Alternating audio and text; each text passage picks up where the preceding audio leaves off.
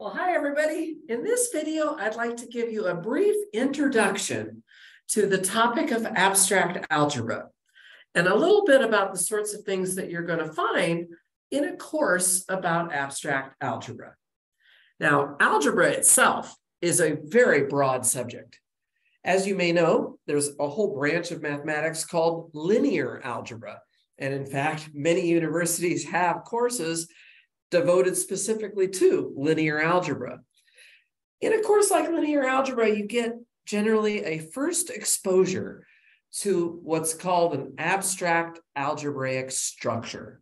An abstract algebraic structure is something that's maybe a little less familiar than the real numbers or the integers or the whole numbers that we grew up learning about, but which often has very important real-world applications. In a linear algebra course, you typically are learning about vector spaces.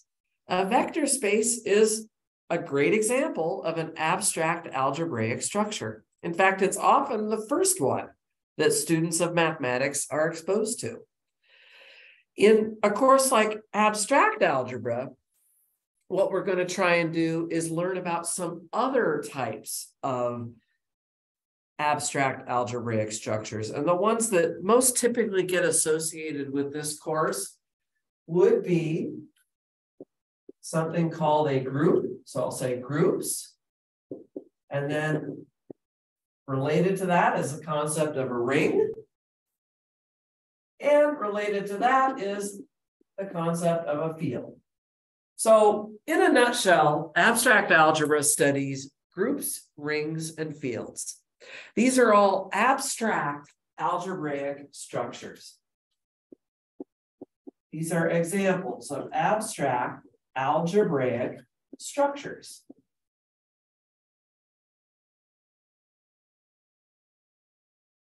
Of course, in the real world, we mostly work with, in your familiar experience of math, say in calculus or differential equations or something like that, you were working mostly with real numbers, right? So real numbers, which of course includes things like, so this would be the real numbers. It's a good chance for me to share a little notation too. So the real numbers is a very familiar algebraic structure. You may have worked inside of the real numbers with just the whole numbers, which are generally called the integers and written with a script Z. So these are actually examples of algebraic structures. You've seen algebraic structures before, of course. But what we've come to realize in our understanding of the world is that there are other types of algebraic structures that are also very important. And they come under these types of headings: groups, rings, and fields.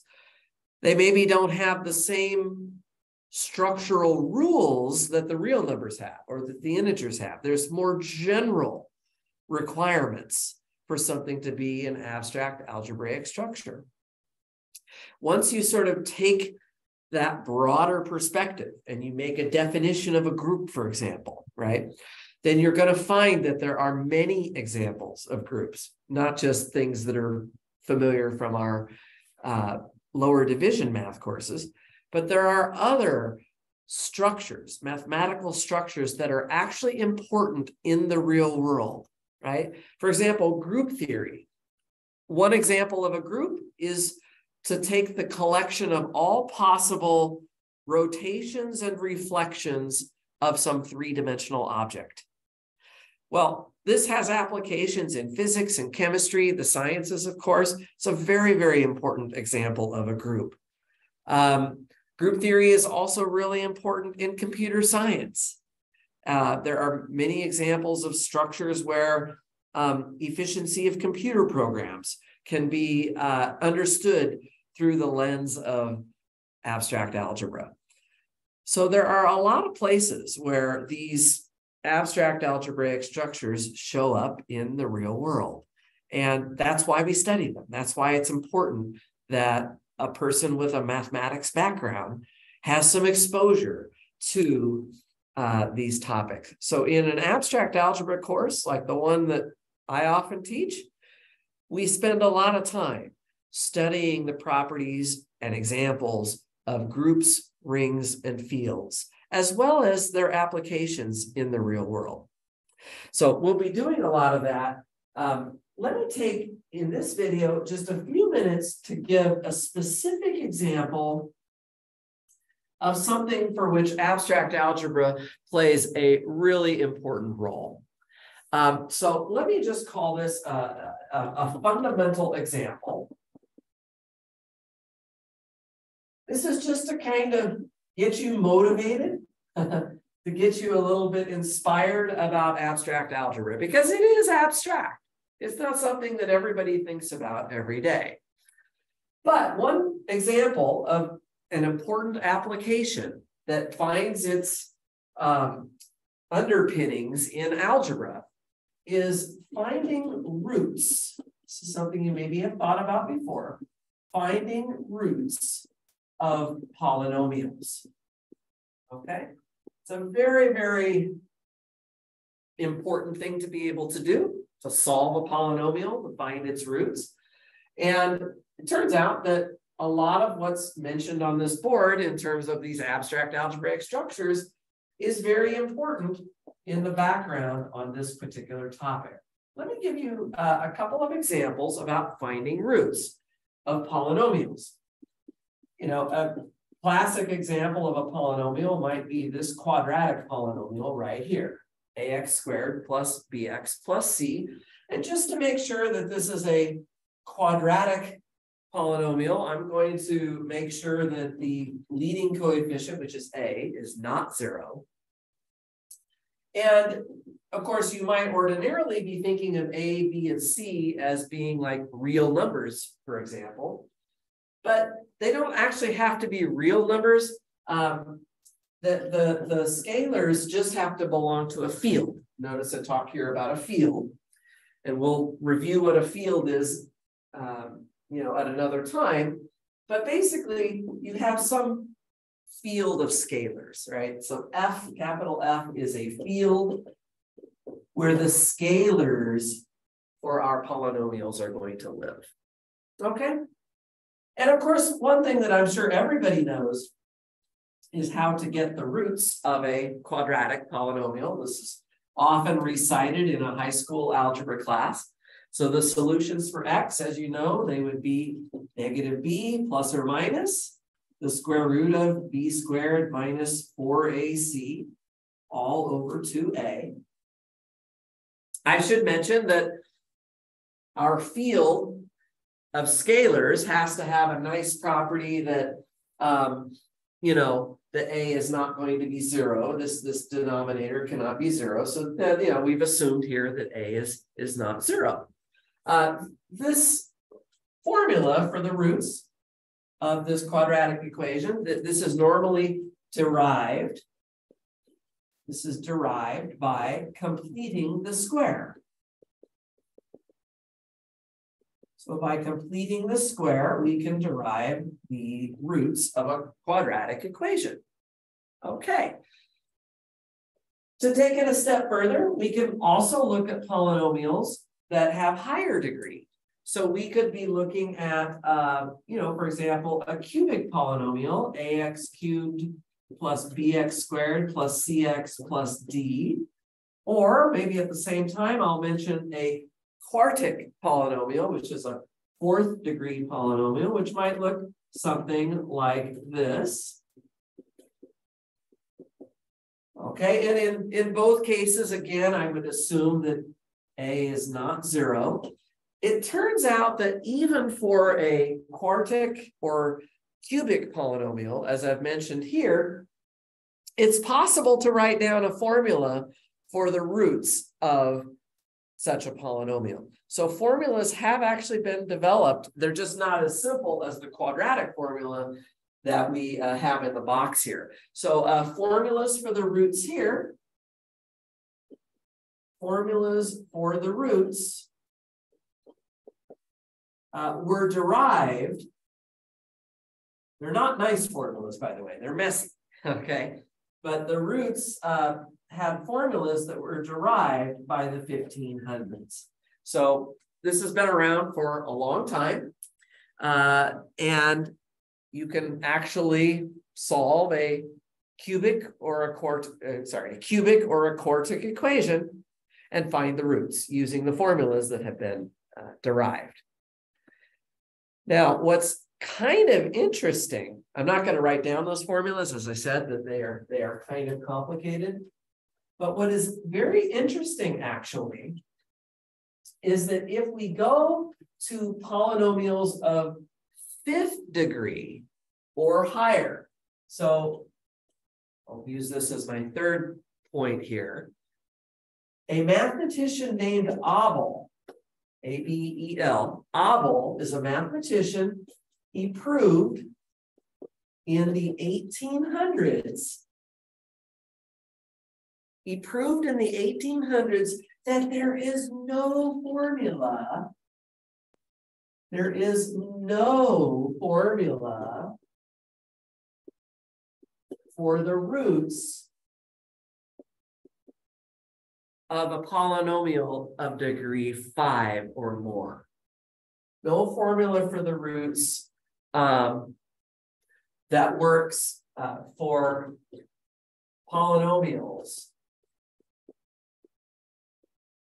of degree, I'll use n for the degree. If the degree of our polynomial is 5 or more, there is no one-size-fits-all formula to find the roots of that polynomial. So this is actually something that is proven using abstract algebra. Basically, the way it works, I'm not going to prove this result right now, but what we can do, the idea behind this is that to each polynomial, let me call it P of X, which is some polynomial in, I'll write this as F of X. This is just it's the ring, if you will, of all polynomials with coefficients in the scalar field F. And to each polynomial that we can write down, we are going to associate a group. We are going to associate a group. It's called the Galois group. So G-A-L, let me give myself a little more room here. It's the Galois group. This is one of the things that would be studied in an abstract algebra course. It's the Galois group of K over F. And let me explain what I mean by that, right? Where K, what is this K that I bring down here? K is a field. So again, we're looking at a field that contains, so it's a field containing the original field of scalars, capital F, and all roots of the polynomial itself. So we can take our polynomial P of X.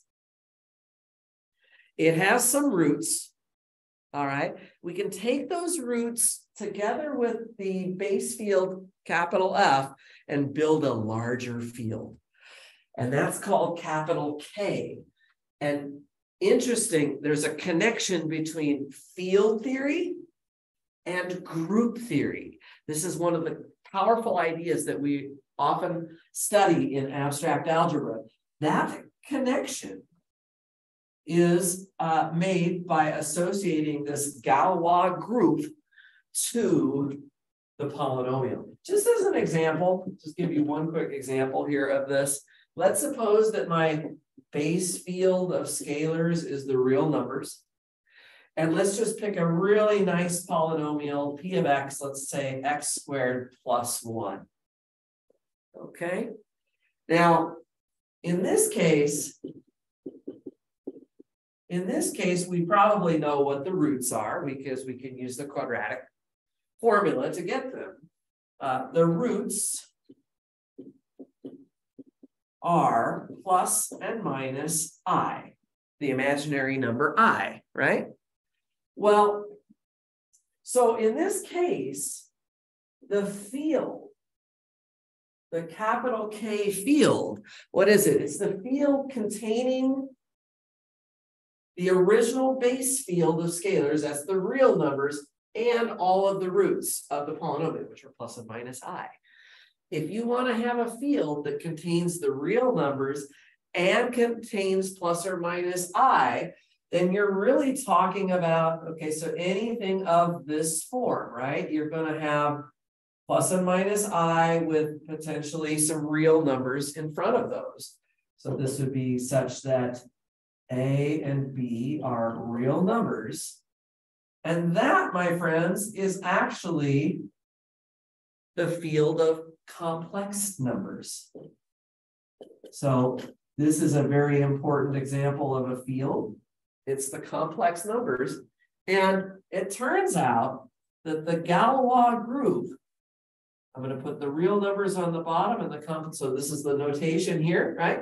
The Galois group of the complex numbers over the real numbers, it turns out it's going to be familiar to a very simple group, which is just Z2, which is really just the numbers 0 and 1 in mod 2 under addition. Okay, that forms a group, and it's a group of size 2, which is kind of interesting because this complex number set turns out to be a 2-dimensional vector space. If I think of the dimension of the complex numbers as a vector space over the real numbers, it's 2-dimensional. And the basis, if something is 2-dimensional, it means that it has a basis of 2 things, right? The basis is just simply 1 and I. Everything in the complex numbers is sort of a linear combination of 1 and I. So it's very interesting that we can associate a group to sort of an extension of fields. So here in this case, the complex numbers as an extension of the real numbers. And so we're going to be studying this in an abstract algebra course in much more detail. And it's through the use of tools like this, the Galois groups, the field extensions, it's through that study that we can actually get some better insight into the statement that I've got up here at the top of the board, which is that there are no formulas for the roots of polynomials that have degree 5 or more. It's kind of a theoretical application of abstract algebra. Of course, abstract algebra also has many much more tangible applications. As I mentioned, chemistry, physics, even the security of credit card information that you put on the internet has a lot of abstract algebra behind it. That's where there's the whole theory of cryptography and secret codes. I hope that this has given you just a brief glimpse of little inspiration to want to know more about how abstract algebra and these algebraic structures that we're going to learn about, groups, rings, and fields, play an important role in our real world, as well as in inspiring our curiosity about how math works on a more abstract playing field. Thank you so much for taking the time to watch this introductory video. I hope it's been inspiring and helpful, and I look forward to talking to you again soon. Bye for now.